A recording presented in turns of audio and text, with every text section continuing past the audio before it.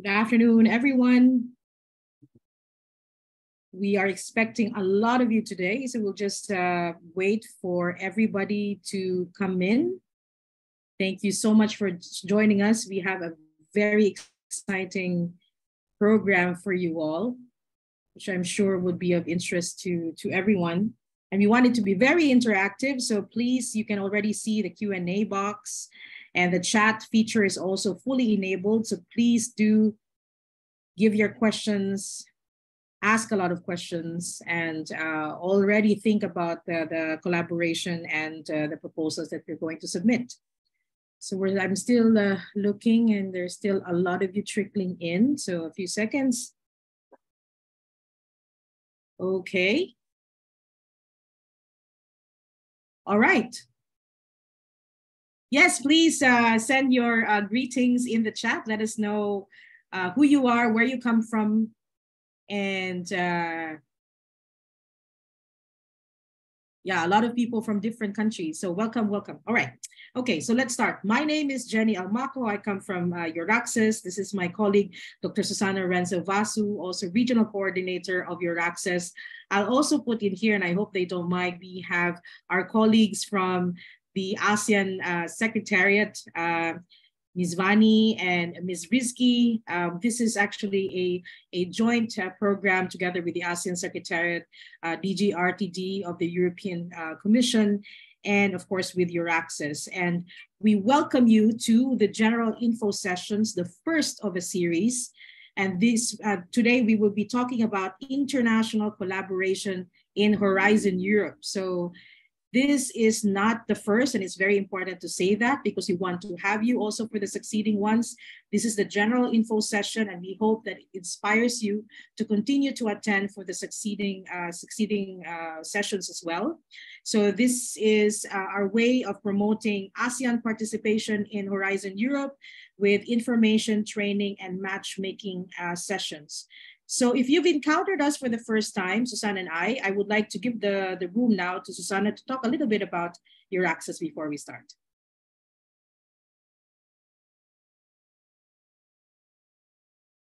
Well, thank you so much, Jenny. I'm just quickly going to share my screen just to say a few words about the project that Jenny and I are representing here in Southeast Asia.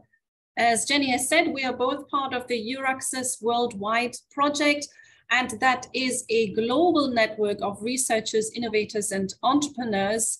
And you can see here, it's a community that unites 43 European countries and 9 worldwide hubs, including Southeast Asia. But you can see at the top of the screen, the map, and we're really trying to bring researchers together. Our mandate is to facilitate international collaboration and mobility between Europe and the world. We have an online portal, the EUR-ACCESS portal, which really is a comprehensive toolkit for anyone who's interested in either working with European collaborators or spending some part of their research career in Europe. You find there a whole host of information about the research landscape in Europe, about the opportunities in terms of funding, but also career development that is available. We have plenty of networking opportunities if you're trying to expand your network of international collaborators. And of course, it is a community. We have currently just under 30,000 researchers who are part of EUR-ACCESS here in Southeast Asia. And you can see here just a quick list of the activities that we are organizing for you. Matchmaking sessions are particularly interesting, I think, to lots of researchers who are trying to enter collaborations with the European partners. We have various information sessions, but also scientific staff exchanges. I have here on the right-hand side a QR code, and I invite you just perhaps scan it, and that will lead you to our website, and you'll always be up to date on the various activities that Jenny and I are organizing. That's it from me, and I'll hand over to Jenny again. Thank you so much for that, Susanna. So whether you are looking for insights into European research policy, funding programs, or perhaps practical tips to pursue a scientific career in Europe, or you want to build contacts, meet researchers. So your access worldwide is there for you. The event that we have today, and again, we welcome everyone here. There are still a lot of people trickling in. This is implemented by EURAXES ASEAN with the support of the European Commission Directorate General for Research and Innovation and the Science and Technology Division of the ASEAN Secretariat. And now to formally welcome us to this event, we are very honored to have the remarks coming from His Excellency Muhammad Nazri Muhammad Yusuf, the chair of the ASEAN COSTI 2023, and he is also permanent secretary of the Ministry of Transport and Info Communications of Brunei Darussalam.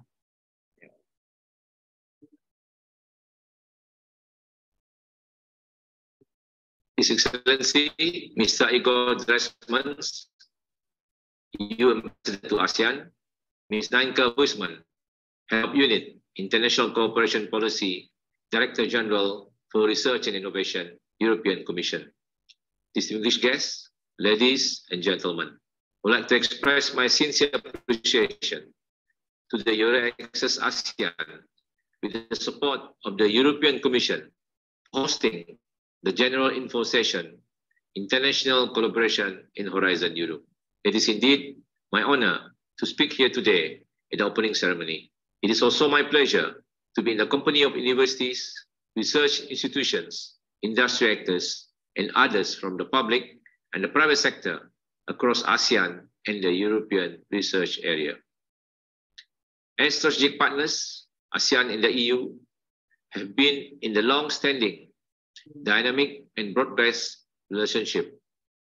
Under the plan of action to implement the ASEAN-EU Strategic Partnership 2023-2027, the EU and ASEAN have committed to enhancing cooperation on research and innovation, science and technology, particularly via the ASEAN-European Dialogue on Science and Technology, to strengthen the partnership between the two regions and promote sustainable economic growth and development through scientific and technological collaboration. Further, both regions aim to continue cooperation in promoting the findings of the midterm review in the implementation of the ASEAN Plan of Action on Science, Technology and Innovation, APASTI 2016 to 2025, as a building block for ASEAN-EU Science, Technology and Innovation cooperation, and work closely with the ASEAN Committee on Science, Technology and Innovation, COSTI. High-performance computing, green tech, space dialogue, technology management hub, and talent mobility are examples of strong support of the EU to ASEAN STI. Distinguished guests, ladies and gentlemen, we really appreciate that EURAXES ASEAN, with support from the EU delegation in ASEAN and the ASEAN Secretariat, launched Horizon Europe in Southeast Asia in June 2021 with a series of info sessions, best practices, curated calls for the ASEAN STI community, and matchmaking sessions. This event is part and parcel of the project, promoting ASEAN participation in Horizon Europe series of information, training, and matchmaking sessions, with selected thematic subcommittee of the ASEAN Committee on Science, Technology and Innovation, COSTI, implemented by EURAXES ASEAN with the support of the European Commission, Director General for Research and Innovation, DGRTD, and the Science and Technology Division of the ASEAN Secretariat. The workshop aims to encourage the participation of ASEAN institutions and entities in the Pillar 2 calls of the Horizon Europe program. The ASEAN region presents a wealth of opportunities for collaboration in research and innovation, and the Pillar 2 calls focus on global challenges and industrial competitiveness, which are of great relevance to our region. The Horizon Europe workshop provides a unique opportunity to showcase the opportunities available and offer guidance on how best to access them. We hope that this year's activities will be able to create a network of Horizon Europe knowledge brokers involving core contexts within the ASEAN COSTI to become partners in the continuous promotion and facilitation of EU-ASEAN collaboration in research and innovation. Furthermore, alignment with the EU-ASEAN Plan of Action, priorities of DGRT, and other DGRTD instruments, most notably the Southeast Asia EU Joint Funding Scheme, can be achieved. Distinguished guests, ladies and gentlemen, in an era where we are challenged with post-pandemic recovery, efforts, and climate change, our common interests should be positioned in fostering peace and sustainable development. Through such close cooperation, I'm confident that ASEAN and the EU can address our challenges together.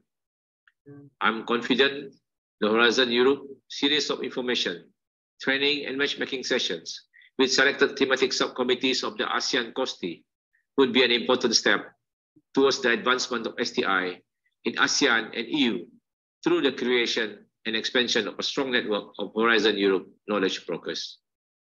Expanding our networks is a small part, yet important step towards creating a collaborative environment that allows innovation to thrive in both our regions. Thank you. Thank you so much, Your Excellency, for your support to this program, and of course to the whole of COSTI as well for their support. Horizon Europe, the Research and Innovation Funding Program, is one of the main tools to implement Europe's strategy for international cooperation, the global approach to research and innovation. So it is only fitting that we have with us the head of unit of the International Cooperation Policy in the European Commission Directorate General for Research and Innovation, Ms. Nienke Busman. Nienke, thank you so much for joining us today and for gracing us with your presence. We know you're extremely busy. Thank you for your support, and the room is yours. Many thanks, Jenny, for giving me the floor, and good morning, good afternoon to all of you connected. I see there are really many, so that's always very, very encouraging. First of all, many thanks, Excellency Minister Mohamed Natsri Mohamed Youssef, Chair of the ASEAN COSTI 23 and Permanent Secretary of the Ministry of Transport and Info Communications of Brunei Darussalam. Many thanks, Excellency, for joining us in this event today, to giving the importance to it as you have done in your opening remarks. I am based in Brussels, so greetings from Brussels also at the same time, where it is still early morning. And finally, thank you very much to EUR-ACCESS, to Jenny and to Suzanne for the organization of this event that is bringing so many of us together this morning and afternoon. As highlighted by the Minister already, the EU-ASEAN commemorative summit that we held in December last year underlines indeed that it is key that we work together towards encouraging stronger research links between the ASEAN region and the EU. And in this summit, leaders committed to deepening our collaboration in science, technology, and innovation. We believe that these political commitments are very timely, as researchers and innovators are vital, are key for our capacity to address the global challenges we are faced with. And we, of course, need international cooperation to develop together innovative solutions towards delivering the green and digital transitions for addressing, for example, challenges to global health, biodiversity issues, and creating a sustainable future. At the summit, we, as the Minister also indicated, adopted a plan of action in which we set out together our priorities and wishes for the future. This plan of action highlights a focus on green technologies, space and marine areas as the priorities for cooperation in the field of research and innovation. And Jenny already referred to the EU's strategy for international cooperation in R&I, which we call the global approach. This strategy, like the plan of action adopted last year, sets out also a focus on international mobilization of researchers, indicating that this is really crucial to the well-being of citizens and future generations. So working together with international partners, we believe, to promote good research and universal scientific values is really key to achieve the best possible results. So this EU's new strategy in international cooperation on RNI sets out a focus on openness in international RNI cooperation, underlined by alignment in RNI values and principles, such as, for example, academic freedom or open science, ethics and integrity within research, but at the same time also the creation of a level playing field and reciprocity in the cooperation where needed. So in other words, we really are looking at a balance and a nuanced approach in international RNI cooperation. Within this strategy, the ASEAN region is one of the priority regions that we will be working with in the next few years. So let me now turn a bit towards the implementation, where I have highlighted the different goals and priorities and strategies that we created and agreed on in the last few months. So we are aiming to mobilize several instruments towards implementation. We have, of course, Horizon Europe Framework Program, the focus of today's event, but also the Global Gateway, as well as a funding scheme, the joint EU-ASEAN funding scheme that some of you probably are very familiar with. So firstly, Horizon Europe, which is indeed the EU's flagship program for research and innovation. It's entirely open to the world. So it allows for researchers from all over the world to do collaborative research together, but also to engage in mobility programs such as the Marie Curie actions.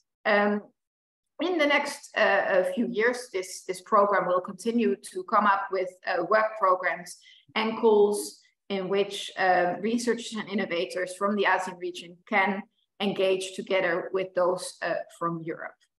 Secondly, the Global Gateway. It also has the RNI area as a priority investment area in the strategy, but this has a stronger focus on research infrastructures and capacity building in science, technology, innovation, whereas the Horizon Europe program really focuses on collaborative research and mobility programs. An investment package of 10 billion euros of investment in the ASEAN region was announced at the summit last year, and some of this money will indeed go to the STI fields. And finally, we are preparing the second phase of the joint EU-ASEAN funding scheme, allowing those countries that want to join forces from both sides to launch jointly funded research projects through joint calls for proposals, again in the priority areas that we identified together towards the green and digital transition. In October this year, we will be holding the 11th EU-ASEAN dialogue on science and technology in the Philippines. And this will bring together, on one hand, the European Commission, the ASEAN Secretariat, and the different member states to take stock of where we are in the cooperation, where are we in terms of implementing our priorities, but also to agree on next steps. So you see, it really is a package of strategy, implementation, and a certain governance framework, allowing us to take stock of where we are and where we want to go.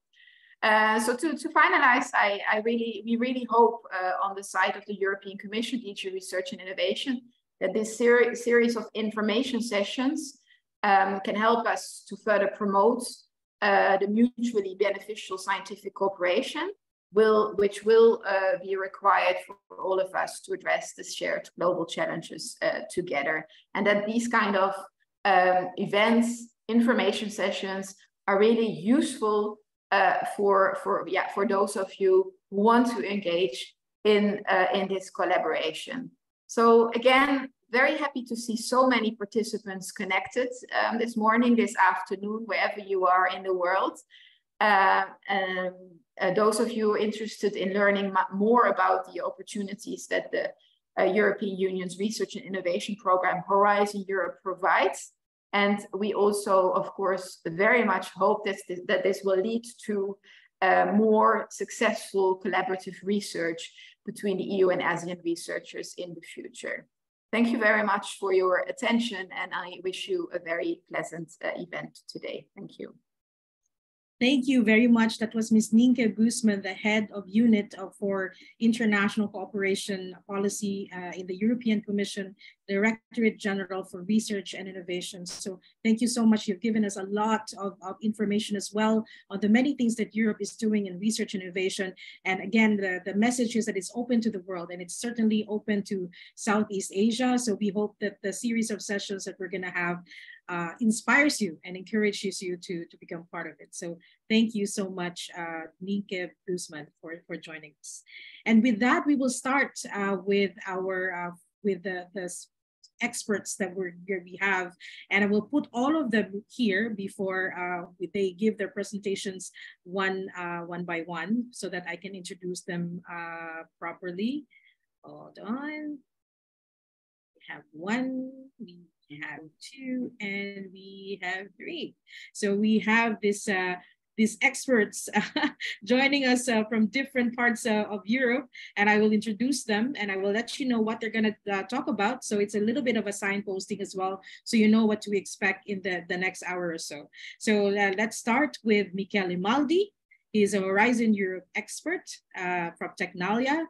And what we can expect from Michele is he will give us a general introduction to Horizon Europe, specific to Pillar 2, the program structure, the participation modalities, how do third countries, participate in the calls. He will also try to discuss to us about the types of opportunities and how to identify calls that are open for international cooperation. So Michele, thank you so much for joining us today. And our next speaker is joining us from France. By the way, Michele is joining us from Spain. And our next speaker, Antoine Kiefer, is joining us from France, from Paris. And so after the general introduction from Michele telling us how to participate, Antoine will zero in on introducing Cluster 6. So one of the clusters under Horizon Europe Pillar 2, which is on food, bioeconomy, natural resources, agriculture, and the environment. And Antoine is actually also he is the national coordinator for this cluster, and he's part of the French Ministry of Higher Education, Research, and Innovation. So Antoine, thank you so much for joining us today. And our next speaker, because we want you to know about best practices and successful proposals, that have already third country participation. And he has been a part of not one or not two, but several successful proposals, under Horizon Europe and also the predecessor Horizon 2020. He will give us examples of these proposals that have had partners from Southeast Asia. And he is Georg Meltzer-Venturi. He is a manager of UTEMA, sorry if I'm not mispronouncing that, Georg, Research Services, and he will tell us a glimpse of that. So thank you so much to you all for joining us. And now I will give the room to Michele to start this discussion. Thank you, Michele. The room is yours. Okay, thank you very much, and good afternoon, everybody. I hope this is okay.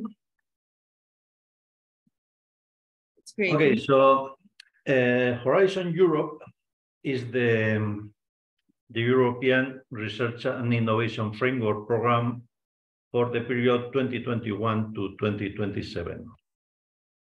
In fact, this is the 9th framework program to date, following the previous 8. As you will see in this slide, the budget dedicated to research and innovation by the European Commission has been increasing continuously. The current budget is 95,000 million euros, which is a significant amount of money for 7 years. And in fact, the increase from Horizon 2020, which is the 8th, is significant, especially taking into account that the UK is not in the European Union any longer. while the UK was the number two participant in the program, in the previous program. So I mean, it's a significant increase. Something that must be mentioned is that the Horizon Europe is a program for research, of course, but not for research, or to increase the knowledge of humankind. This is research for a purpose. It's research with the clear orientation to solve some kind of a societal problem somewhere, so that it is oriented research, if you wish. The program is divided in 3 pillars or 3 parts. Pillar 1 is the closer, I mean, the more academic part. I will not talk much, I will not be talking on Pillar 1 because EU-ASEAN ASEAN has been disseminating Pillar 1 widely. So, and in fact, there are further seminars every next month and so on. So I will concentrate in Pillar 2, which in fact is the largest part of the program. The budget for Pillar 2 is 56% of the total budget. So it's a very significant part of the program. Pillar 2 itself is divided in what is called clusters. Is 6 clusters, from health, culture, digital, industry and space, climate, energy, and cluster 6, which is the bio cluster, which Antoine will be talking about later this session.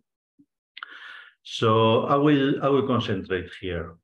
The big difference between Pillar 1 and Pillar 2 is that Pillar 1 is bottom-up from the point of view that you could propose an application, a proposal on any discipline you feel worth it. And if the proposal is good enough, it will be funded. On the other hand, in Pillar 2 is top-down, which means that the Commission, after discussions with a lot of agents or actors, establishes the problems that need to be solved in each of these clusters. And our proposals have to respond to one of these problems. Therefore, if we want to propose a research project, it's got to be aimed at solving one of the problems that the Commission is proposing. We will see all this later in the session, but I mean, this is the main idea. Pillar 1 are bottom-up proposals, open for any discipline. Pillar 2 are not. Pillar 2 is a top-down, the description are called work programs, and the work programs describe the problems that need to be solved. The issue, I mean, the word innovation has different meanings depending on when we use them. The word innovation in the context of Horizon Europe has a very specific meaning. You will probably be aware of the technology readiness level scale, which is not a European Union creation. I believe it was created by NASA. I mean, the idea is very simple. It just says that it's a 9-step scale. TRL 1 is for basic scientific principles. TRL 9 is for solutions already in the market. And the others are in intermediate stages in the evolution of research to the market. From the point of view of Horizon Europe, innovation are the stages which come after research. In this particular case, more or less, and this is only approximate, innovation could be TRL 6, maybe 5 to 9. Research will be TRLs 1 through 4, 5, maybe. In fact, there are two kinds of projects which are funded by the program, which are RIA, which are Research and Innovation Actions, or Innovation Actions. Research and Innovation Actions are expected to generate results up to TRL 4, maybe 5. On the other hand, Innovation Actions are supposed to start typically with the results of previous projects, but they're typically expected to start at TRL 4, 5 maybe, and generate results at TRL 7, maybe even 8. So this is the concept of innovation, which sometimes give trouble.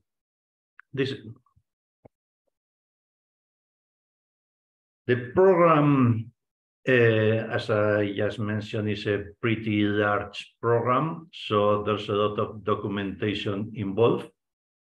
We look here on the left-hand side, the legislative package which establishes the program is already in place, was approved by the Commission and by the Parliament in 2020, I believe, or 2021. And it will be good for the whole 7 years. But then there is a strategic plan, which is good for, there will be two, one for 21 to 24, and there will be another one for the last 3 years in the program. The strategic plan basically describes the impacts which are expected to reach within the program. And then every 2 years, there is a work program. The work program provides further details on the contents of the strategic plan. And what is very important is that it defines the topics towards which we should direct our project proposals. Each project proposal is going to be aimed at one particular topic in the work program. The calls for proposals basically tells you well the date on which proposals for such and such topics have to be submitted for evaluation. There is further documentation down here, in these documents. Again, what it says here is that the strategic plan defines the expected impacts. And the work program, well, the work program is divided in chapters called destinations. In fact, the name destination comes because it is related to the impact. But at the end of the day, the work program defines a number of topics which are as I mentioned, the promise which projects need to solve. What is called call for proposals is basically only a group of topics with one common deadline, and that's it.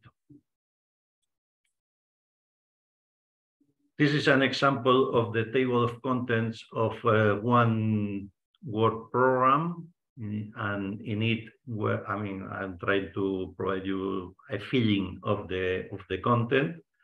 The typical work program for one of these clusters, in this particular, this is the cluster dealing with digital, industry, and space.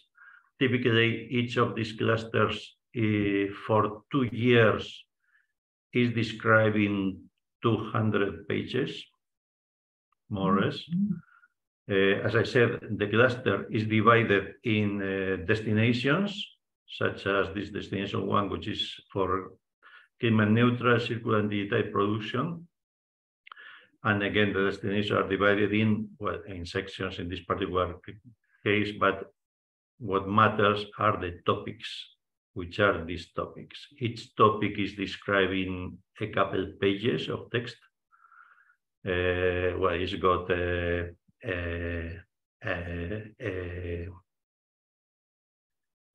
topic number, an ID, a topic ID. There's a description. It tells you whether they are expecting innovation actions or research and innovation actions. And it is, the topic, each of the topics describe the problem to solve. There's a description of the scope of the technology. What they do not describe is the technology which the Commission is expecting to solve this problem. What they describe is the problem. It is for us proposing projects to propose the best possible technical solution to fix that problem. The topic also describes the budget. In most cases, it describes the budget that the Commission expects for proposals. And they also explain, well, there's a number of useful information. What is important, again, is the deadlines for proposals for each of these particular topics. There is a calendar for 2 years. And in this calendar, they tell you on which date, which date is the deadline for proposals for that topic. The current, well, this refers to the 21-22, but again, there's a work program for 23-24. And this year we have had topics with deadline in January. We have had some topics with a deadline in March, in April, and so on. There will be, along the year, there will be deadlines for particular topics.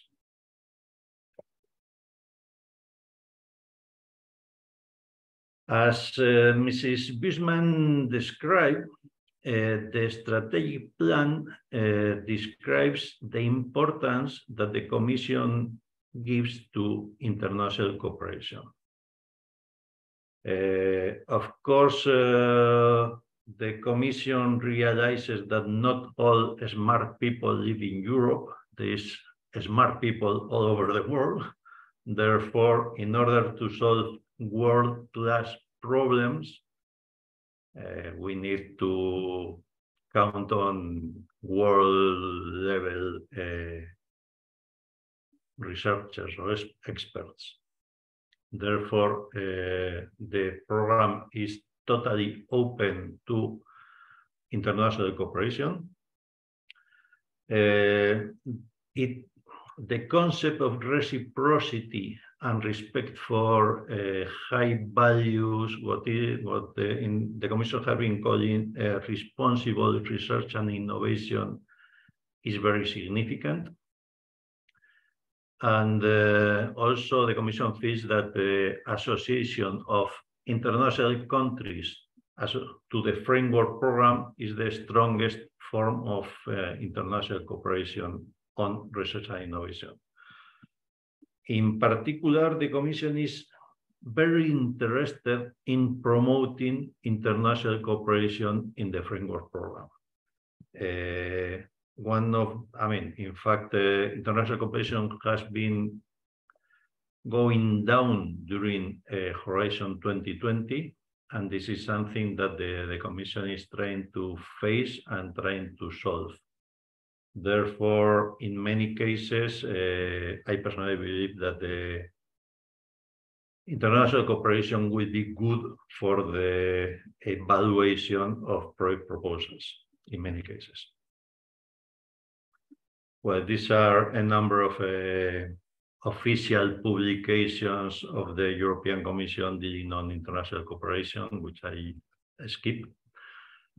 And this global approach is the is the name that the Commission is providing to this strategy. As Mrs. Bushman mentioned, it promotes openness and values in research and innovation.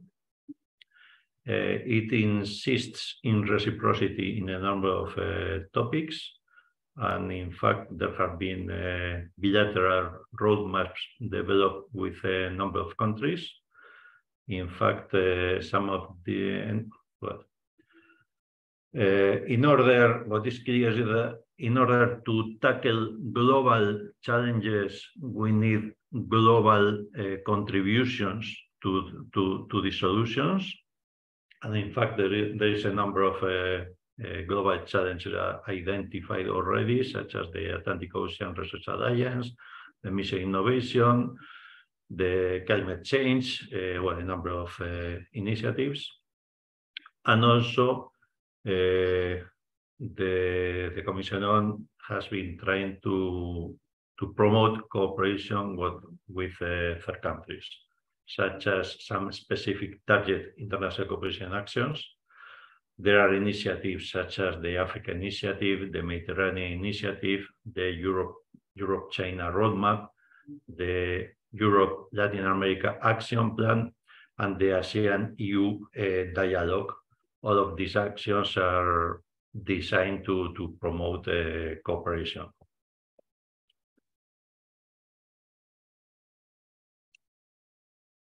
Mrs. Bushman mentioned already that any organization from any country in the world can partner in a Horizon Europe project. And this is true, well, almost, because Russia and Belarus, I believe, are the only two countries who have been forbidden participation in these projects.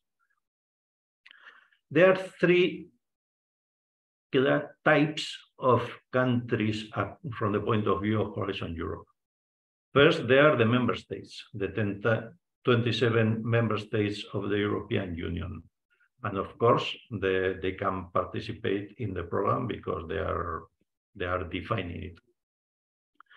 Then we have international countries who have signed an association agreement with Horizon Europe. And by means of this agreement, their organizations can participate in the program in with pretty much equal rights to member state organizations. The list of associated states is here in this link. This list is evolving. In fact, New Zealand is only pending signature of the agreement, which will possibly take place this year.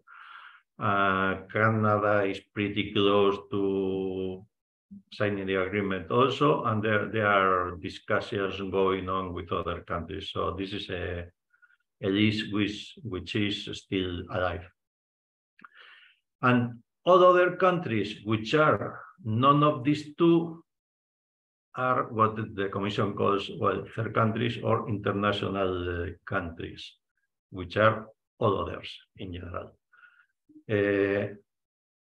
Here there are two classes also. There is a group of countries, fairly large group of countries, which, all of them can participate in the program, but some of these countries will be funded by the Commission, and some others will not be funded by the Commission. They will have to find their own funding by their own means. All this is described in this program guide to Horizon Europe. And in the particular case of Southeast Asia, the status as of today is this status. Within ASEAN, Cambodia, Indonesia, Laos, Malaysia, Myanmar, Philippines, Thailand, and Vietnam, organizations from these countries will be funded by the Commission in equal conditions as the case of, partners from Germany or France or whatever European countries. There are currently undergoing talks with Japan and South Korea, and well, there are some discussions with the other countries, but for the time being, these countries which are listed in red, they will have to fund their own participation in projects. As I mentioned, the program guide to Horizon Europe updates this list from time to time. A typical Pillar 2 project, and I mean research and innovation action or an innovation action, which is the typical consortium proposal. I mean, these projects are proposed by a consortium of organizations from different countries.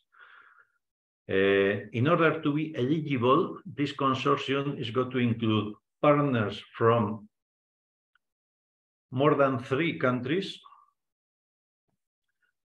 These countries must include at least 1 member state, at least 1 which could be a member state or an associated states, and a number of possible third countries. The 3 is the minimum number of countries, but the total number of countries could be much larger, could be 20 or could be even more, depending on the nature of the project. The partners, the organizations who are going to carry out this project could be of any kind, public or private. They could be enterprises, they could be research centers, universities, public administration, whatever as the nature of the project requires. They cannot be individual persons. Individual persons are eligible for Pillar 1, but not for Pillar 2. And something which is so often a matter of discussion is the IPR of the results generated in the project. The IPR does not belong to the European Commission. IPR belongs to the consortium, itself, which carries out the project. The consortium will have to decide or agree among themselves who owns what out of the IPR generated in the consortium. By default, the default agreement is that whoever develops something, well, that something belongs to whoever has developed it. But a particular consortium could reach a different agreement. That depends on the consortium. It is not a matter for the Commission. As I mentioned, this is not research for research, but research to solve some problem. And in fact, the contract with the Commission requires exploitation or use of the results of the project. Therefore, the grant agreement has some exploitation requirements included in it. The typical project under Pillar 2 will probably be around 3 years project, 3.5, maybe in some cases they could be 2.5-year projects, which means that we're talking of medium-term projects. And also we should take into account that the results of the project will not be at TRL 9, but they will still need some further development in order to reach the market. I had a note here during Horizon 2020 saying that the typical project could involve 10 partners from 5 countries, even though there's a lot of variation here. But this is no longer the case under Horizon Europe. I have been checking data statistics on Horizon Europe to date, and the average is over 15 partners today in Pillar 2 in Horizon Europe. Therefore, projects which have been approved under Horizon Europe to date are in general involve a larger consortium than in under Horizon 2020. The budget, well, the average budget as of today has been 6.5 million. Of course, there are projects with a lot, with much larger budgets, and also there are projects with smaller budgets. But this is trying to provide you an idea of sizes. And as I mentioned, depending on the roles needed in the project, the partners could be of many kinds. Well, typically in all projects there are research centers or universities. Also in in all projects there are enterprises. But also, in many cases there are facility or lab providers for pilots, for demonstrators, for prototypes. Typically, facility or lab providers are either enterprises or research organizations of some kind.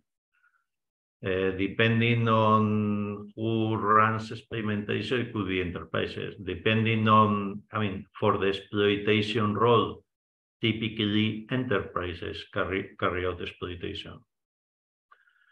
Dissemination and communication is also needed. Others, there could be, in fact, there are a lot of different others. If we are dealing with health-related topics, hospitals, public or private health administrations, whatever. If we are dealing with agro or food, well, there are other partners. We could very often have ministries or town halls as partners in projects, because many of the problems to solve deal with town halls. Really, any kind of organization, as long as the nature of the project requires it, can and will be needed as partner. In fact, this is again data on currently funded Horizon Europe projects up to April. We can see here that the dark blue section is what the Commission called HES, which are basically universities. Pretty much 1/3 of the funding is provided to universities, but again, almost 30% of the funding, this light blue, is provided to enterprises. And again, 20-some% is received by research organizations. But there are also a lot of public bodies receiving up to, well, for the time being, 5.5% of the funding. And there is a group of others. And in fact, among the enterprises, 17.5% of the funding goes to SMEs, which might be surprising to some, but SMEs are a very significant actor in the framework program. And also in these proposals, there are a number of what the Commission calls cross-cutting issues. I already mentioned that dissemination and exploitation of the project results is very important. In fact, there's a section in the proposal in which we should at least provide ideas on how are we going to deal with the exploitation of the project results. There's also communication, which is important. Gender equality is very important.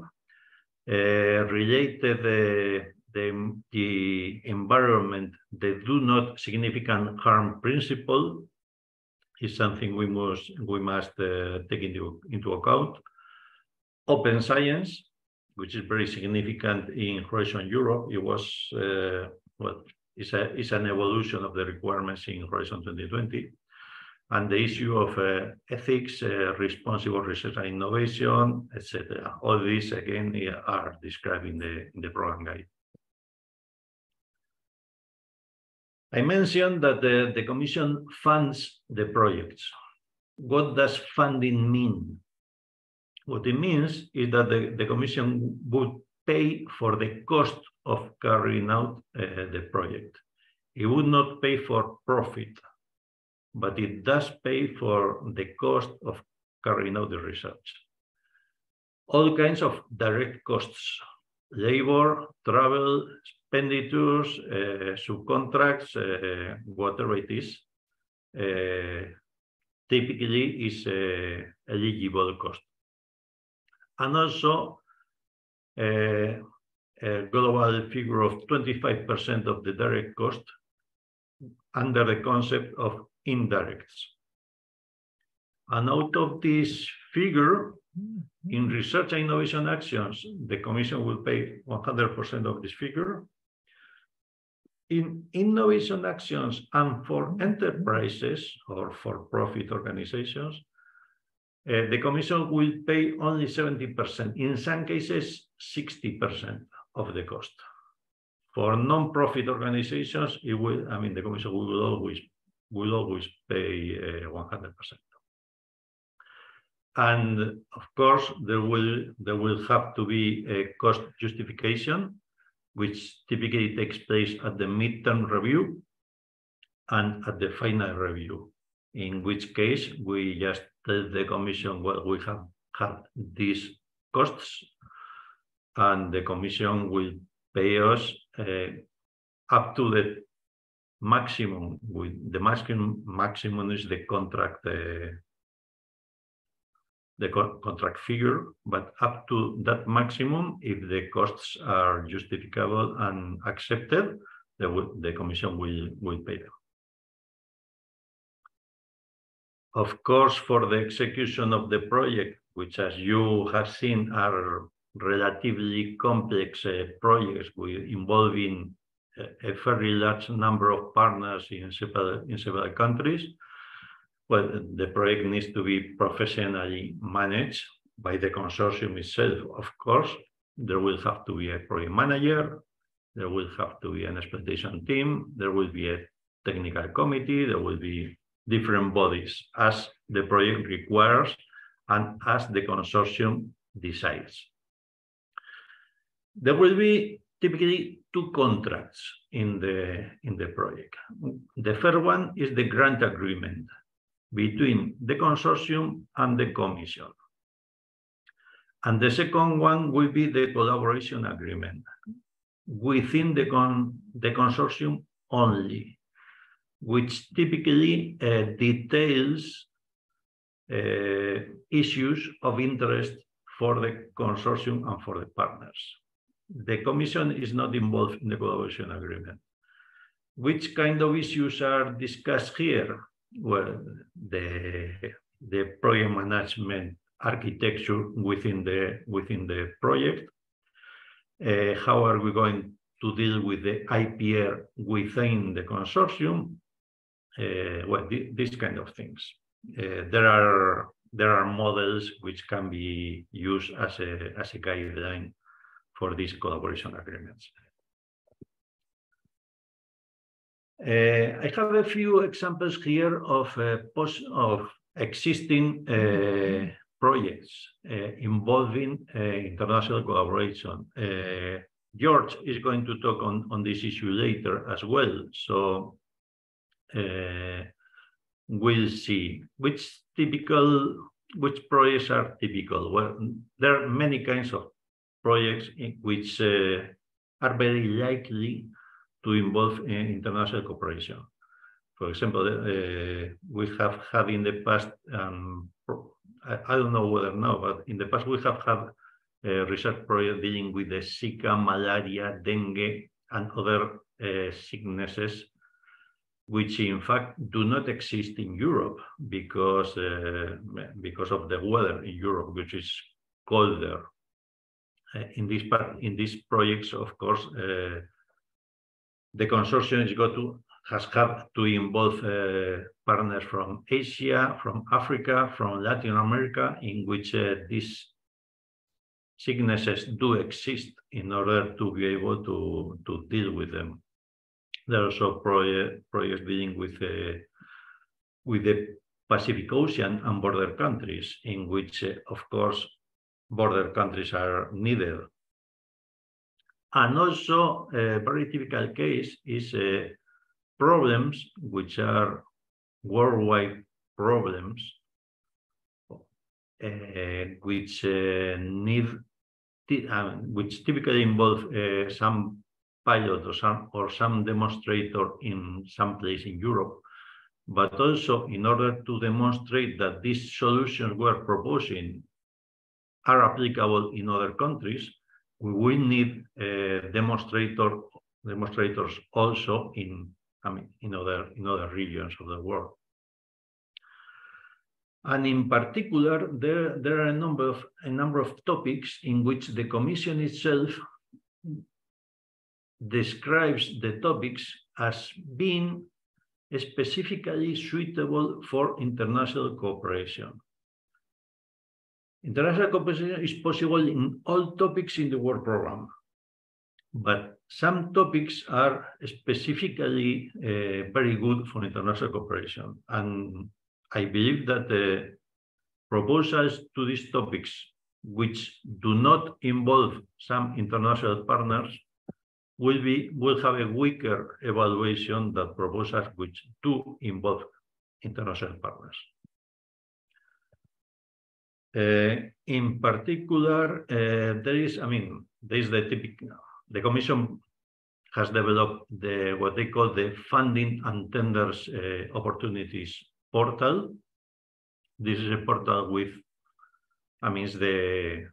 the main repository of information on the framework program. You can search for funding and tenders, for topics, and for a number of information. And one of the facilities is this one I'm pointing out here.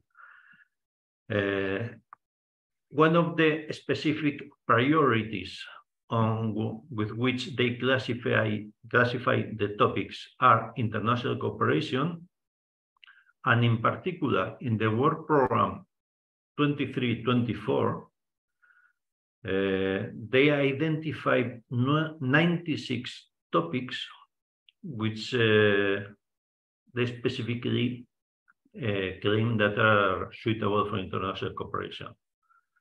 The work program, the complete work program involves 600 and some topics. The only issue is that we are already in May. There have been calls for proposals whose deadline has already been completed. Therefore, what remains as either open for submission or forthcoming are 457 topics. Therefore, in pretty much 20% of them, the Commission identifies these topics as specifically suitable for international cooperation, which is good.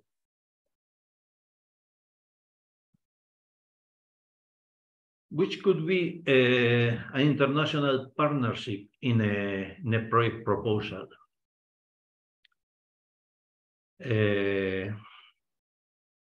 Well, it could be a country, a group of several partners from one particular country. Typically, there could be a user, which is somebody who is going to run some kind of, who has a problem, who is going to run some kind of demonstrator, pilot, whatever. And a research and innovation provider, a local research innovation provider, who is typically a research center or university, who is going to support this user in their work. The user could be, could be of any kind. Could be an enterprise, could be a town hall or public administration, could be a hospital, whatever.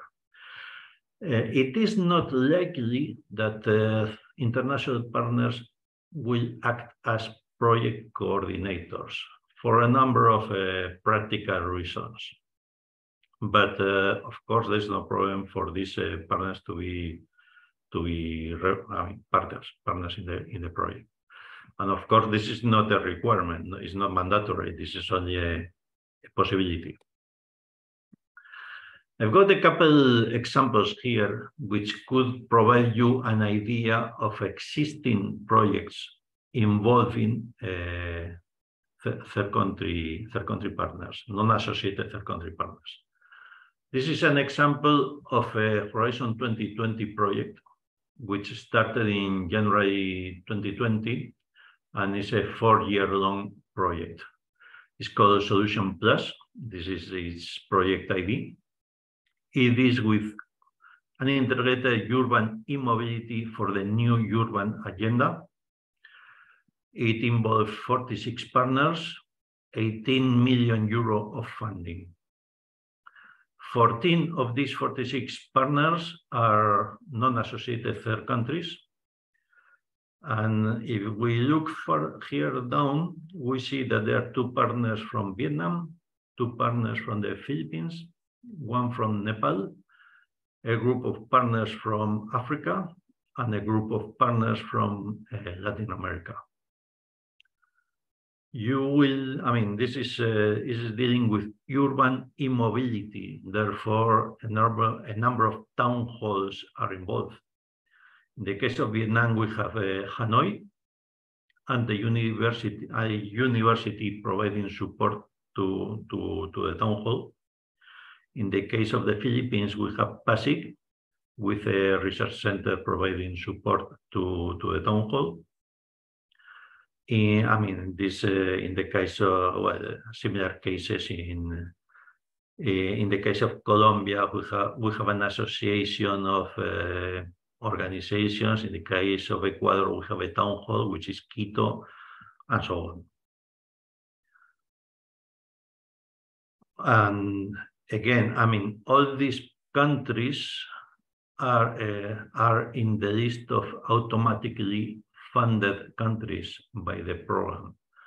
I don't know why the city of Hanoi did not ask for funding, but all the other countries are funded by the program itself.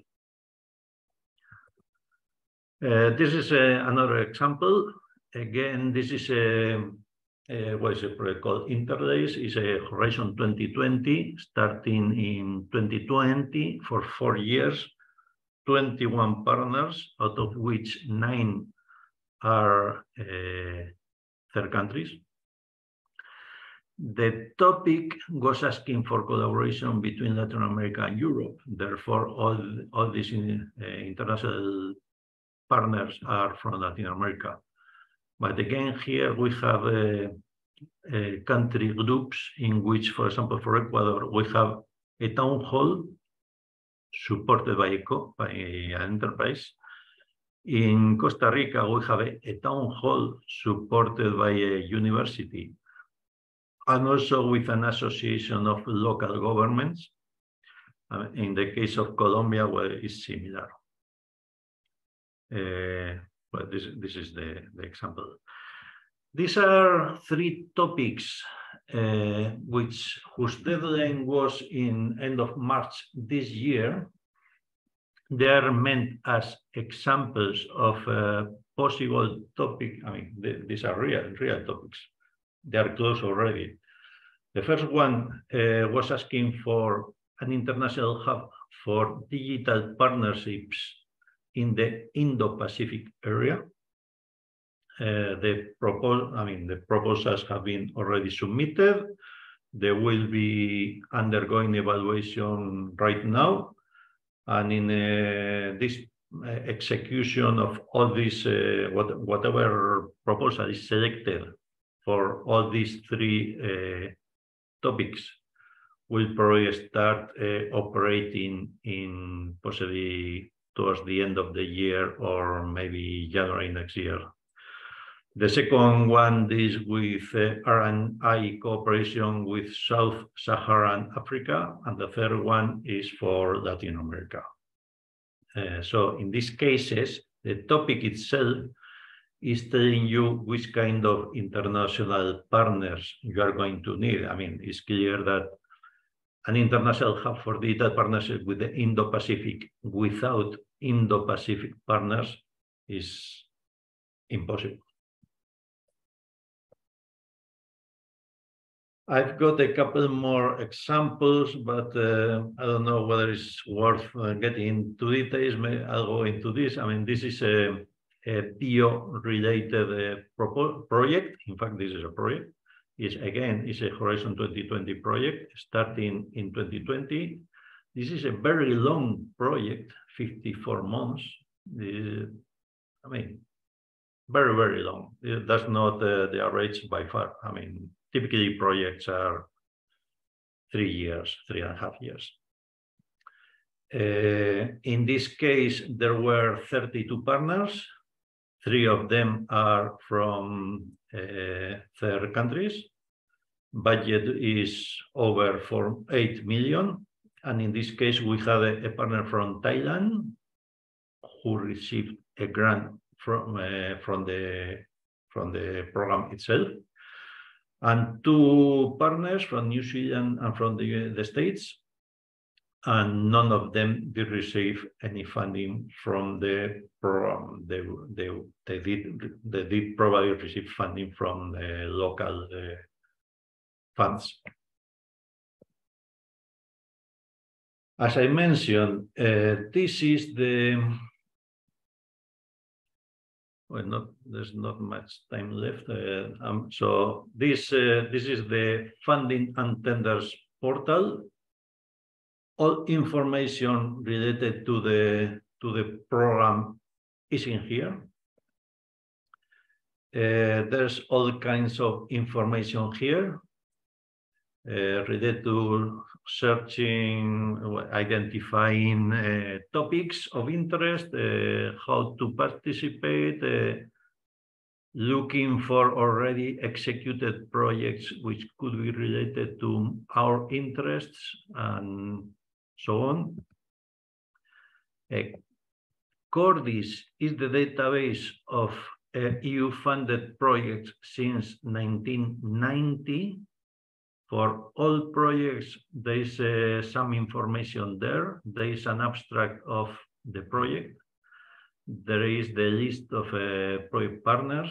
There is some information such as the total budget, how much budget did each of the partners receive, dates on which the work was executed, the contact to public information publication, even results, and also a contact.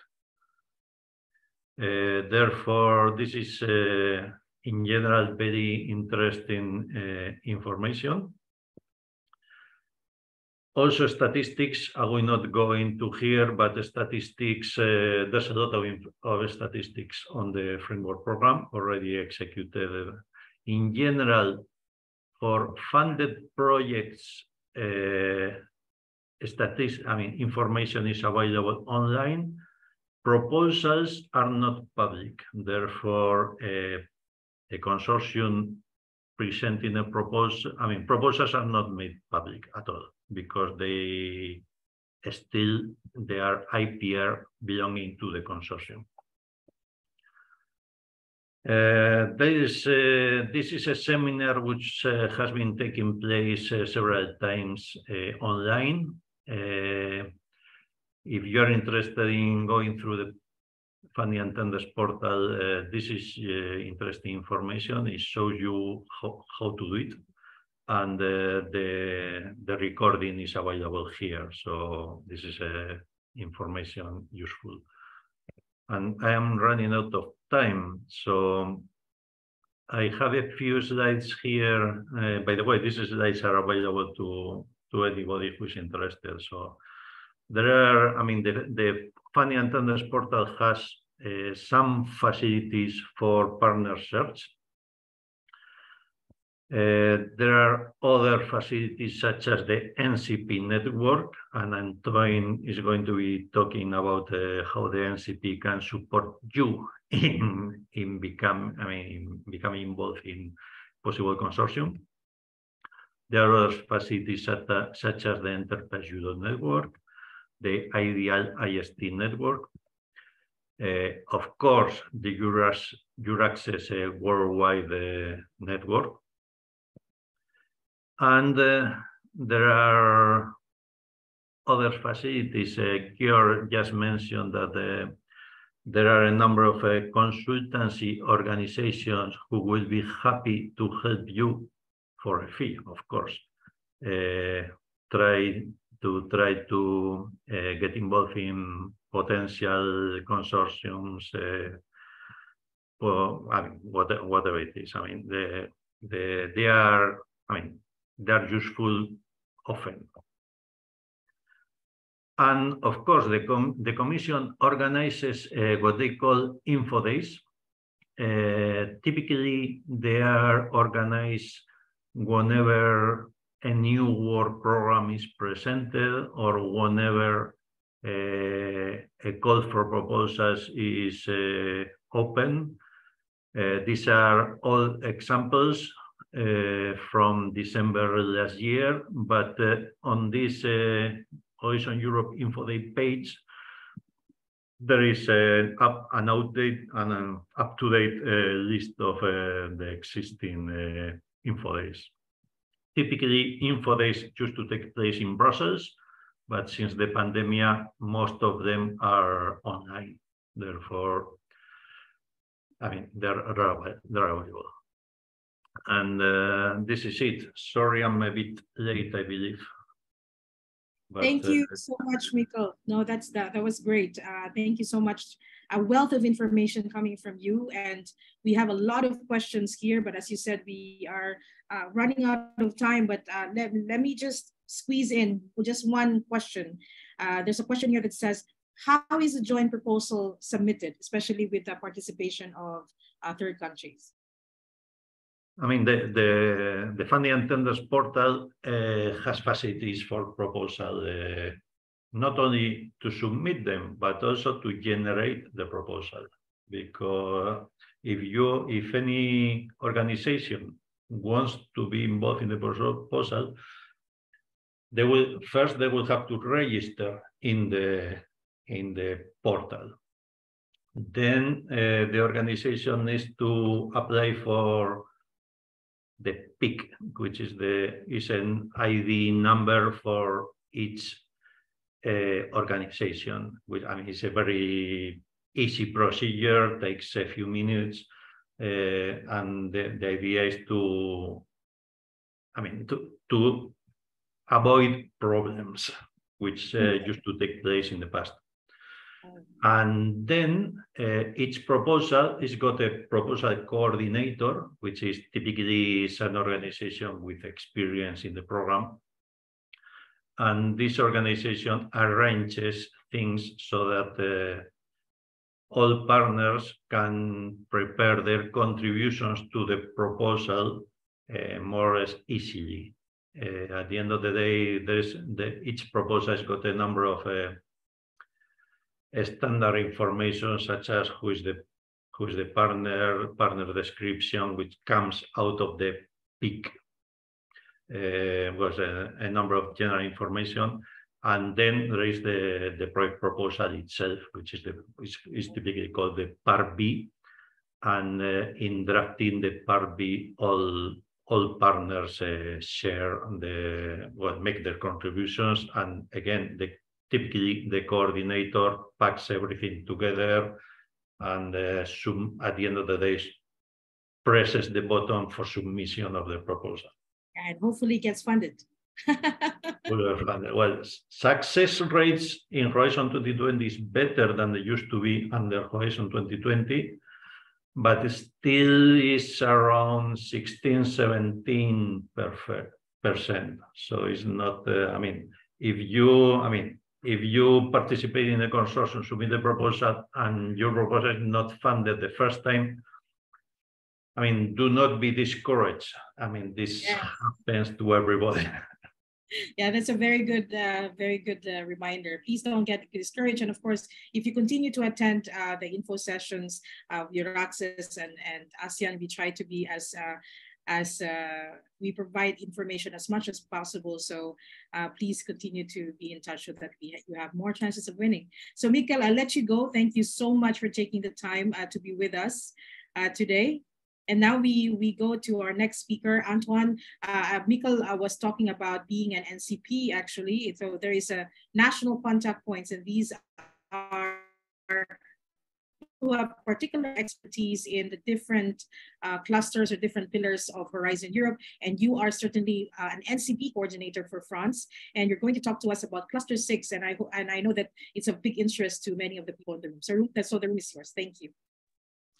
Thank you very much. First of all, I would like to thank EUR-ASEAN for inviting me and giving me the opportunity to present the Cluster 6 of Horizon Europe. And thank you also to Mikel, who gave a very complete introduction. I know it can be a lot of information and a bit overwhelming, but you have our contacts and you can still write to us and ask questions. So as I have been introduced earlier, I am the French coordinator of the National Contact Point for Cluster 6, which is a part of Horizon Europe, which is dedicated to the topics of food, bioeconomy, natural resources, agriculture, and environment. I believe in terms of topics, it's one of the widest one of the widest clusters of the second pillar. We cover a lot of areas. So I have displayed here the graph that represents the structure of Horizon Europe that Mikel has already introduced. And as you can see, we are located in the pillar 2, which is the pillar dedicated to global challenges. And the idea is to answer to big issues and cover topics depending on several areas. And so in all of the clusters, as Mikel has already said, the idea is to build proposals where you have several partners and where, of course, participants from your countries can also take part. But I will come back to that a little bit later. I will try to give you an introduction about the Cluster 6 itself and its topics and its structures, what kind of fields it covers in more detail, how is it split. Then I will say a few words about the international cooperation within Cluster 6 and where you can find opportunities as people from Asian countries. Then I will show and display the topics for 2024, where I have highlighted those that mention explicitly international cooperation, and say a few words at the end about how to get support from NCPs. So just in terms of context, so it's very important to know when you apply to Horizon Europe call that there are a lot of European policies that already exist. And it's important to have an idea of the policies that concern the topic you want to answer to, because it will be expected when you will be preparing the impact section of a proposal to have a little bit of idea in terms of how your project will be able to have an impact related to the main European policies. And obviously, the Cluster 6 is really related to one of the biggest European policies of the moment, which is the European Green Deal. So in terms of context, most of the chapters and destinations of Cluster 6 are related to some of the objectives of the Green Deal. For example, eliminating pollution, leading the change, having food from farm to fork, protecting nature, etc. So I would advise, if you're interested in the topics of Cluster 6, to have a look at what is contained in the European Green Deal. Of course, it's not the only policy that is interesting in relation to the Cluster 6, but it's one of the biggest ones. And it's very important to have this idea of what the European Commission can have in mind in terms of impacts. So here I just have put very quickly a few keywords that can help you to see what are the areas covered by the cluster 6. And as you can see, it's quite wide. We can go really from biodiversity to bioeconomy, climate action, blue economy. So it's very, very wide. And I think that most of you can find opportunities that interest you within the cluster 6 because it is so wide. So now, in terms of structure, so as Mikael has very clearly explained, the clusters from the pillar 2 are split in what are called destinations. So these are chapters where you will find the calls in the work program. The cluster 6 is made of 7 chapters, 7 destinations that cover different topics. So I have displayed these topics on the next slides. So the first one is called BioDiv in short, and it's covering everything related to biodiversity and ecosystem services. Once again, in a wide range of topics. So it can be transforming biodiversity, integrating biodiversity in more economical matters. It can be restoring biodiversity. It's quite wide. Then the second one is more focused on agriculture. It's called Farm to Fork, and it's about food production and consumption. So once again, this one is quite wide as well. So it's all about food systems. As Mikael has said earlier, it's very important to have different types of actors that are involved in your proposals. And for Farm to Fork, it's very, I think the greatest example. They will really expect farmers, research centers, companies, service providers in those projects. So it's very important to have that in mind. Then we have Circ Bio, which is about circular economy, bio-based products, and recycling, for example. We have zero pollution, which is very obvious in its title. So no pollutions on land, in seas, and in the air. Another chapter on which is called climate, and which targets mostly the impact that human activities and ecosystems can have on climate change, and how we can have a better knowledge in order to mitigate the climate change and adapt also to the future, to the consequences of the climate change. So it's a bit different from climate models that can be found in another cluster. Then we have a chapter dedicated to rural, coastal, and urban communities. So this one is really about the people and how to support the communities in relation to many aspects, but including climate change aspects as well, and access to innovation and digital solutions too. And the last chapter is a little bit of a mix of everything. It's called governance, but it doesn't include only governance aspects, but mostly it will be about supporting governance schemes and policies, everything about digital tools and data as catalyzers, and knowledge innovation systems in agriculture. So basically, this is a structure of the cluster 6. So yeah, if you're interested in one of those topics, you can have a look in the work program. Then we'll say a few words about international cooperation in cluster 6 of Horizon Europe. So obviously, when you look at the topics, it's very easy to see that international cooperation is very relevant for cluster 6, because we cover issues that are not only concerning Europe and that have to be tackled at the global level, including erosion of biodiversity, climate change, evolution in agriculture, pollution. All of these aspects have a very strong relevance in terms of international cooperation. And so I will not go in crazy detail because Mikael has already said a few words, but basically in cluster 6, you will find several tips of types of international cooperation in topics. You will have sometimes targeted international cooperation where some countries will be explicitly mentioned, but in cluster 6 it's covered mainly, it's concerning mainly China and most African countries. And also you will have not targeted international cooperation where it will be mentioned that international cooperation is expected, but without mentioning which countries. So it means it's free for all. Most of the time, except in a few cases like with China and African countries, it will be mentioned in eligibility conditions. International cooperation will be mentioned explicitly, but in loose terms and loose ways. So you will have, so here I have put a table where you can see the type of wordings that can indicate that it is really expected and encouraged to have international cooperation in your Cluster 6 project. So for example, you have international cooperation may be encouraged, and they can precise with which country afterwards. But as Michael has already said earlier, even if it's not mentioned explicitly in the text, it doesn't mean that you cannot take part. All the countries, unless it's specifically written, can take part, and all low and middle income countries are eligible for funding. People and countries with higher with more money can take part, but with their own budgets. But technically, in all the Cluster 6 calls, I haven't seen a topic where it is forbidden to include international cooperation. So feel free to have a look at all the topics, and if you're interested, it's possible to join.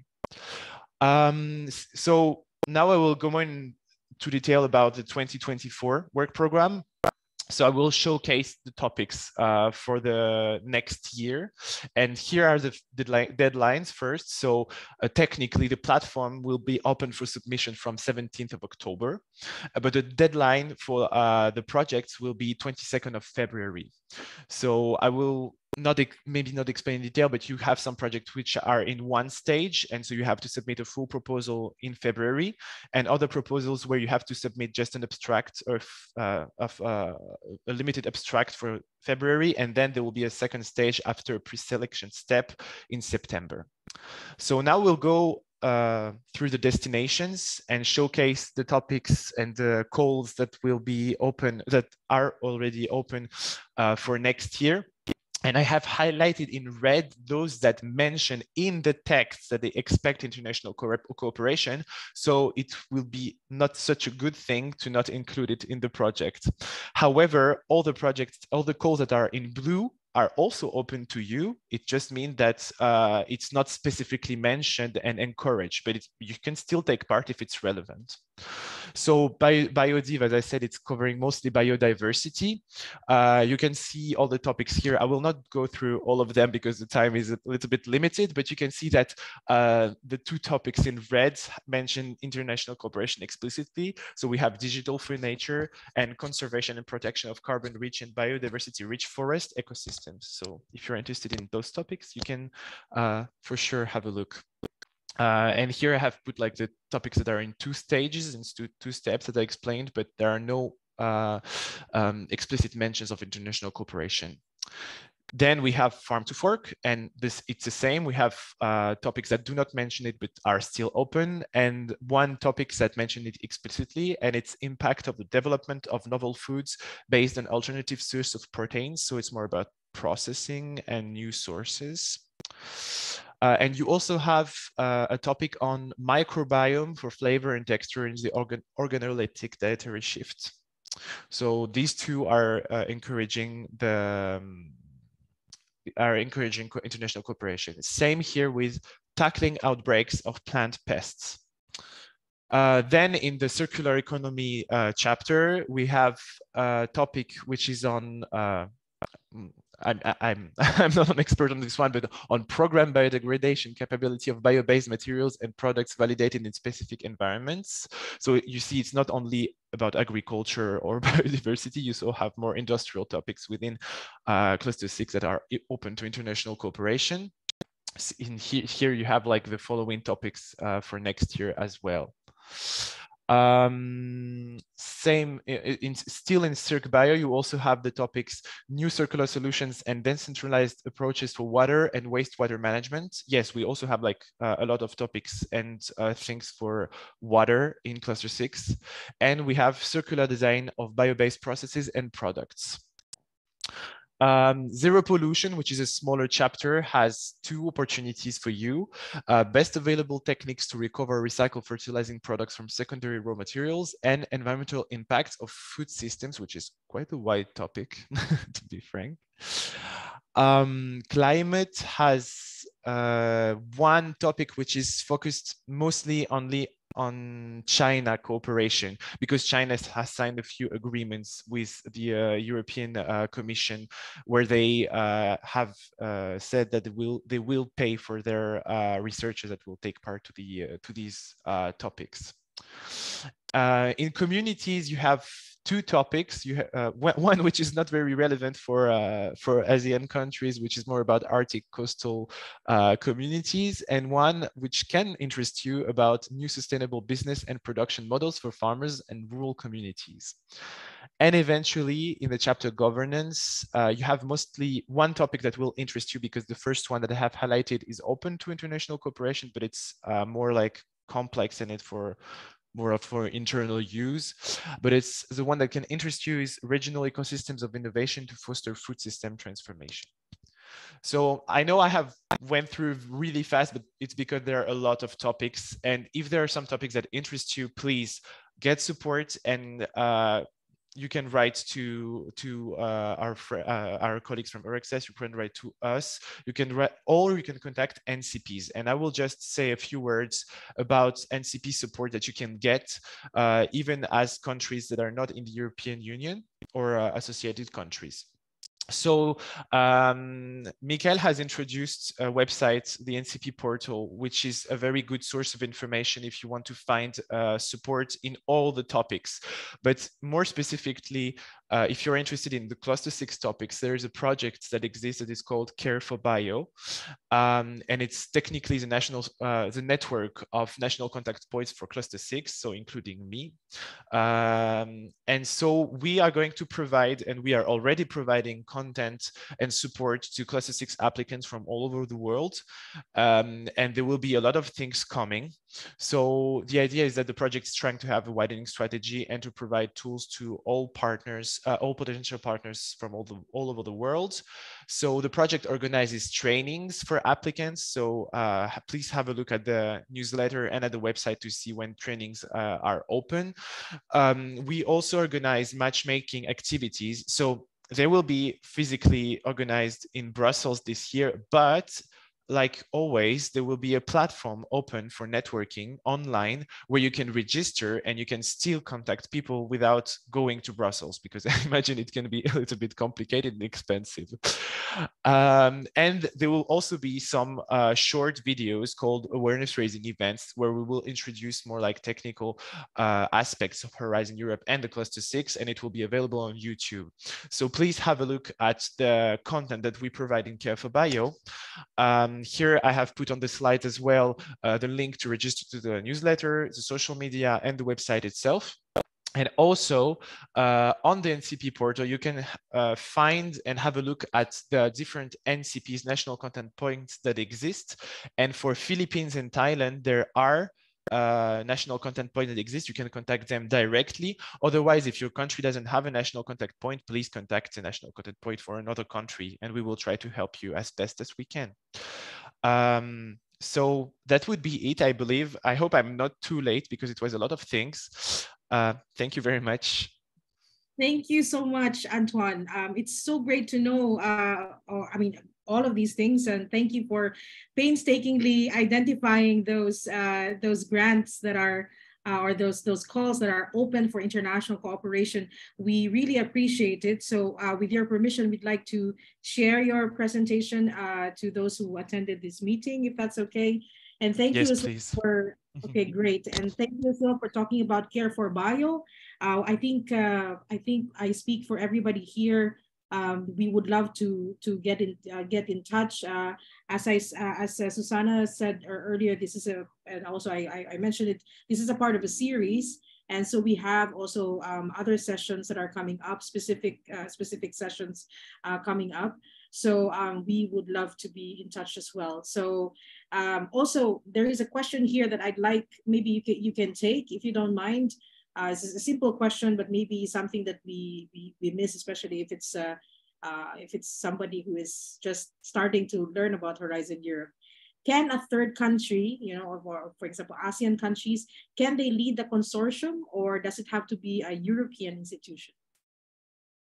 Well, it's a complex question because technically I would believe I believe it's possible. I hope I'm not saying something wrong. Mikael maybe can confirm or infirm, but depending on the topic, I don't know if it would be the most appreciated in terms of evaluation. I don't know if it would be the best received coordination unless it's very, very relevant. But usually it's mostly European or associated countries that take the lead. Okay, so Antoine, I'll put you in the back for now, but I'll bring everybody in for a last roundtable. But for now, thank you so much, and I would like now to bring in Georg Meltzer Venturi, who can give us the many successful projects that he is a part of, and to inspire everybody, you know, to take part in Horizon Europe. So, Georg, thank you so much for waiting, and the floor is finally yours. No worries, Jen. Thanks a lot. So I'm going to start with the easy part, which is the running project that we have that has an Asian partner in it. So it's about water resource management and where did we come from? Where does this project start? So the coordinator is IASA, the International Institute for Applied Systems Analysis in Austria, and this is their team. And we at UTIMA were one of the project partners. I'm not although I am a researcher by training, I've gone more into the project management side of things. What is SOS Water as a project? So we're a group of mostly university or research centers that are looking at this problem of the safe operating space of water. And you can see here that we have the Southern Institute for Water Resource Planning, SWIRP, in Vietnam as one of our partners. I'll just go through the project real quick and then sort of rewind to where this whole thing came from, since it's not about technical stuff. But so there was the call in Cluster 6 on improved understanding, observation, and monitoring of water resource availability. And it specifically said in the call text, and this is what Antoine was saying earlier, you know, sometimes it says that river basins within and outside Europe should be considered. So it's a global thing, you know, and then you can do, what are you going to do? Yeah, the Amazon, and at the end of the day, who do you choose? You choose people you know, yeah, because there's millions of river basins, and at the end of the day, you go back to your friends usually, right? So this is just a little bit of an overview of what the context is, but I don't think that's super relevant in the context that we're talking now. But you know, a quick overview is what we want to do is we want to define a modeling system that enables us to understand where are we currently with our water systems, where are we going into areas where it's becoming extremely critical, and where are the areas where we're still, you know, doing okay. And this is what we're doing. So basically, there's always an area where it's safe, and then where it starts getting dangerous, and then, you know, where you're going towards environmental collapse, and nobody wants to go in that direction. So basically, what we had to do is we had to identify indicators and boundaries to see where, you know, what's possible, what can we measure, because a lot of things that are interesting and relevant can't be directly measured. Then use that to set up a modeling system and benchmark that with Earth observation data, then co-locate that with values, because at the end of the day, what we're always talking about is trade-offs. And one of the things I always said was, well, how many beavers is 1 megawatt of hydropower worth? And the stupid answer is it depends. If you have millions of beavers and no electricity, then the hydropower is more important. If you have 3 beavers and lots of other sources of electricity, then, you know, the local stakeholders might have a different opinion. So it's a lot about what are the local values and how can I use that when I'm planning and changing and adapting water systems and water use. This is a very theoretical how we split up the work, but basically we're doing Earth systems monitoring, indicators, and then designing this method about it. lots of fancy pictures, always good for proposals to have lots of pictures. Here, an overview of the areas that we're looking at. And in Southeast Asia, we're looking at the Mekong Delta. And we've defined these challenges that we're going to be looking at in the various areas. And this was already like this in the proposal stage. So you see, it's important to really show what you're doing. This is just an overview of the time plan. It's a 4-year project with 11 partners. So a lot of things going on, more or less in the parameters that we've been talking about earlier. But I think the important part in this project, I would say, is that it was mandatory to include a partner from outside Europe. Right, and then that's where it gets interesting. Now, I want to backtrack a little bit because as I was setting this up, I said, well, there's a couple other interesting projects that I have been working on and that I want to showcase here, although they're all long gone. One was EPIC, which was the EU-Pacific Partnership for ICT. So here, where we're trying to encourage participation and collaboration from Singapore, Australia, and New Zealand in the area of IT. It was a 2-year project where we organized a lot of research exchanges, and based on these research exchanges, then joint research projects, which then led to joint funded research projects. It's the problem with a lot of this work is it's very long term, and you don't get results very quickly. But this was. Susanne might know this. These are my slides from the last time I was in Singapore. So basically, you're losing. There's a lot of work that needs to be going on in the background. But I think I'm preaching to the choir here. Most of you guys know what's going on. What's interesting though is that we do have. We did write to the Commission a course of action on how we can improve this collaboration and partnership. And the easy answer that you can always throw at the Commission is just, well, just fund it. But obviously that's not such a trivial answer, because at the end of the day, the Commission answers to the European taxpayer, and you're going to have to find a good reason for European taxpayer money to go outside the country unless there's a reciprocal effect in there. So it's not always so trivial. One of the things that Antoine was actually mentioning in an upcoming call is another project that I worked on a couple of years ago. So this is, oh my God, 10 years, my God.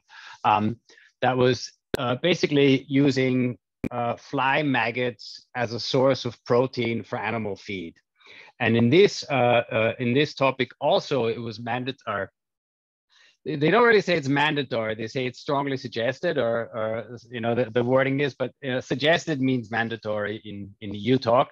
And so we had 2 partners from China and a partner from Mali and a partner from Ghana in this project, because we just had found that there is experience there in the area of rearing fly maggots at the end of the day.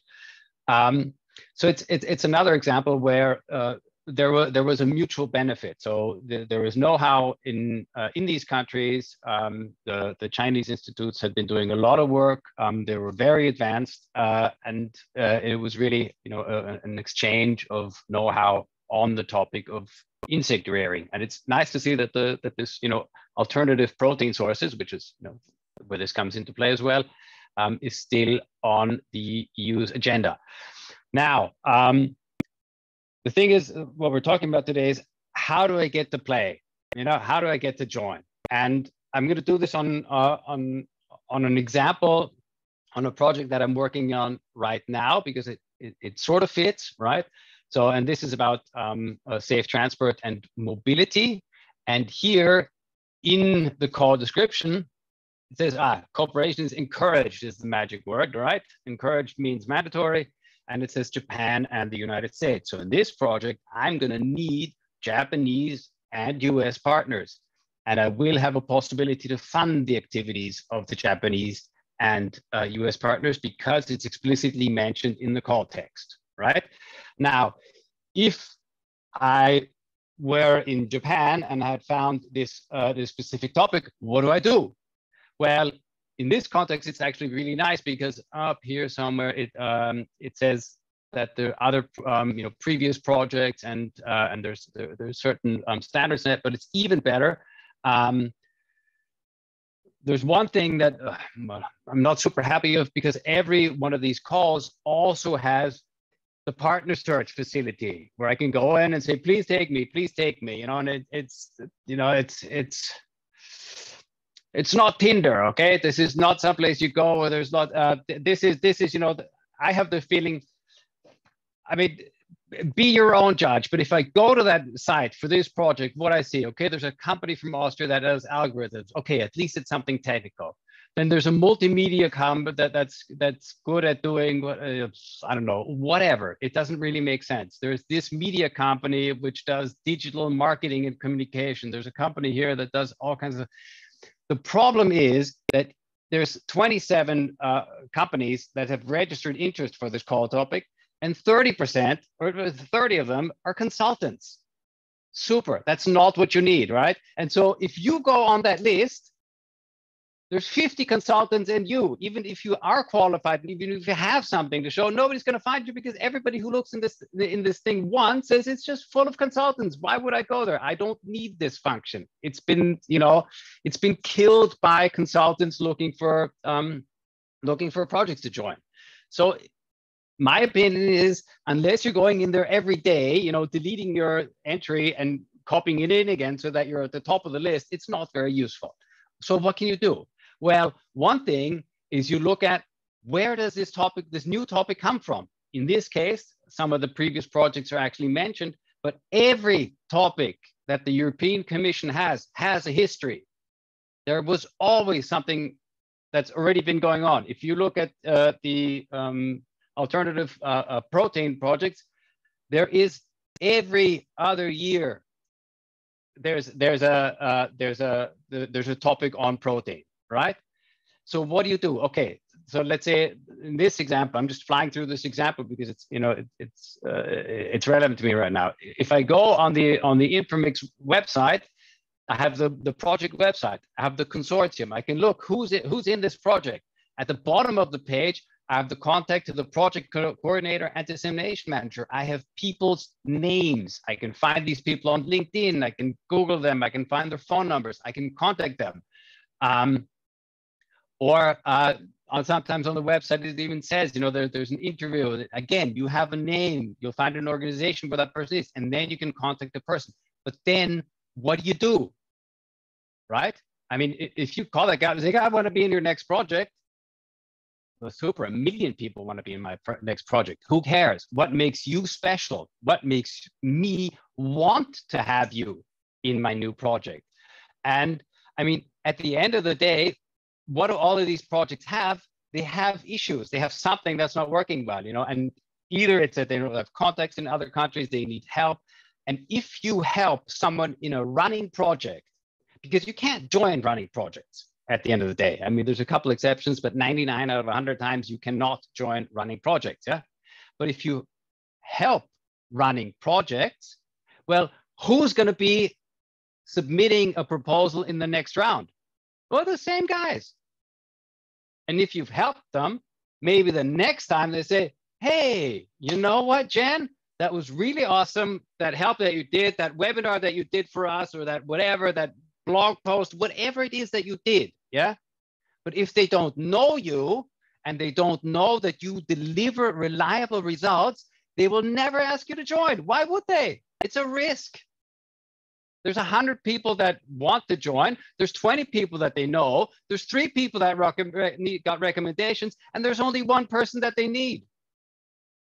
You have to make the point that you are a valuable contribution to this project. Everybody wants free money, but not everybody can contribute significantly and substantially and reliably to a project. And as a project coordinator, as a project manager, I want reliable partners. And I'd rather have a partner who's not optimally placed, who's slightly, is only more or less on topic, that's super reliable, than somebody who's super on topic and is unreliable, doesn't answer emails, goes off, doesn't do things as planned, right? So it's a very, very tight thing, because at the end of the day, when you're running a project, you have very little control over your partners. I mean, unless that partner really screws up, you can't really, control them. So there's a lot of trust and a lot of reliability and a lot of cooperation that runs in these projects for them to work. And if that's not there, it's difficult. So reliability and track record of results. But obviously, if you've never played the game, you don't have a track record. So you have to offer freebies. You have to offer help. In my opinion, easiest way to get in. And it's easy to find the old players. It takes some work, but at the end of the day, you know what topic you're looking at. From that topic, you can reverse engineer what the old topics were. Every topic that's listed and that's closed at the very bottom of the page has the approved projects. So you can click on it, and then you'll see the partners that are in that project. And then every project has to have a website, and it's usually the project's name.eu or the project's name -project.eu. But you will Google it. You'll find the project website. And when you have the website, you have the people. When you have the people, you look at what they do. And when you look at what they do, you make an offer that fits and that's valuable to the consortium. And then they will invite you the next time around. That's my very quick interpretation and analysis of what you can do to start playing the game. That was great, Georg. I mean, thank you so much for showing us that it can be done, that there have been, there's a history, a really rich history of participation from Southeast Asia, and we hope that there will be more. And we greatly appreciate your tips and tricks. So all of you here, you now know that you have to be reliable, and you have to be known as well. And you also have to make sure that that you can contribute. The contribution is also very clear there. So thank you so much for that. I'll bring in our other colleagues to speak, so we can have one last round. And I just would like to give all of you the floor, maybe a few seconds, just to, if there's something that you missed as an advice actually we had about over 700 registrations, and they will be coming back to us for sure at one time or another. So if there's anything else that you'd like to add in a few seconds, Mikael, we'll start with you. Well, nothing really. I believe that your final ideas on how to join a consortium are very useful. I personally believe that the joining a consortium preparation is the hardest part of all. Once you have been participating in one or a couple of projects, I mean, then you will have contacts, you will have collaborators, and it will be much easier to go on. Yeah, that's true. It gets easier. So just put your foot in the door, or a little bit, even a tiny little finger in, and then you can get your whole body inside it and be particularly fully contributing. So Antoine? I would say don't get overwhelmed by the apparent complexity of the process. Take your time. There are a lot of resources around. Get help, and also for consortia, for consortium building, use your own contacts and all the relationships that you already have at work. If you work with European institutions, please get in touch with them. They will maybe able to help you, and it works a lot this way, actually. Yeah. Thank you, Antoine. And finally, Georg, you get the last word. Anything else? Any other tips? Well, I think what Antoine was saying was really important. Don't get overwhelmed, because at the end of the day, you're joining as a partner that was going to contribute one issue, right?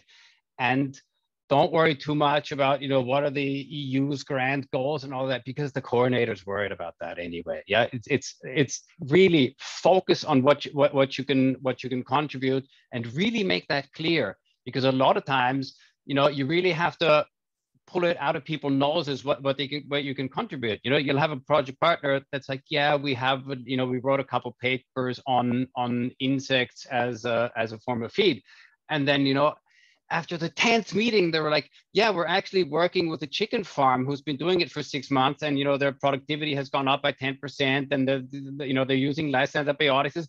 Now you tell us, I mean, we've been writing this proposal for 6 months, and now you tell us that you have these amazing results that are already, you know, that this is being used. You know, we're theorizing about it here in Europe, that we might think about using, you know, insects as feed. You've been doing this for 5 years. Bring stuff to the table. Show what you can do, and you know, don't be shy, because, you know, if you offer 10 things, the chance that 1 or 2 of them sticks is a lot higher than if you just offer your top thing. Yeah, even though you think your most important contribution is that you wrote a paper in Nature, maybe your most important contribution is that your friend has a pond with fish in it and he's feeding his fish with that stuff, or whatever it is. Yeah. So really look at what it is, and take the time to engage with the coordinator, say what can you bring, and just throw ideas around. There's no such thing as a stupid idea in the brainstorming part of a project. Yeah, 90% of the ideas get dropped, but if you don't put it on the table, it will never be in the project. And the more you put on the table, the more interesting you are as a potential project partner. There you go. So put it on the table, make sure that you know what you can. And even if you think that maybe a very small contribution, who knows, that might be really the breakthrough that everybody needs in the consortium. So thank you so much to all 3 of you, for all 3 of the speakers. Please stay a few minutes. I know that we're running out of time, but this is, as we said from the very beginning, this is only the first step. This is actually a series, and I'll give now the floor to my colleague, Dr. Susana Renzo-Vasu, to give us the next steps, and of course to close the session. Susana. Thank you so much, Jenny. Yes, indeed. As we've heard, this is just the very first general information session. And I have to say, the speakers in this session really had the hardest job, really, to try and condense this massive program into just 2 hours that are somehow digestible. You've all done a wonderful job. And also thank you to everyone who stayed with us throughout the session. Jenny and I are doing our best, of course, with our colleagues from the ASEAN Secretariat, to make this more digestible for you. So we'll be going from the big overview, and we're looking at more thematically focused sessions in the coming weeks and months. And as you can see, we have identified certain thematic areas where we think there's most opportunity for you to join one of these research consortia that are funded by Horizon Europe. The next one is coming up fairly soon on the 13th of June, and we're looking at opportunities in biomedical science and health. So what we're going to do is we will be trying to be as specific as possible, and we're also trying to add some practical elements.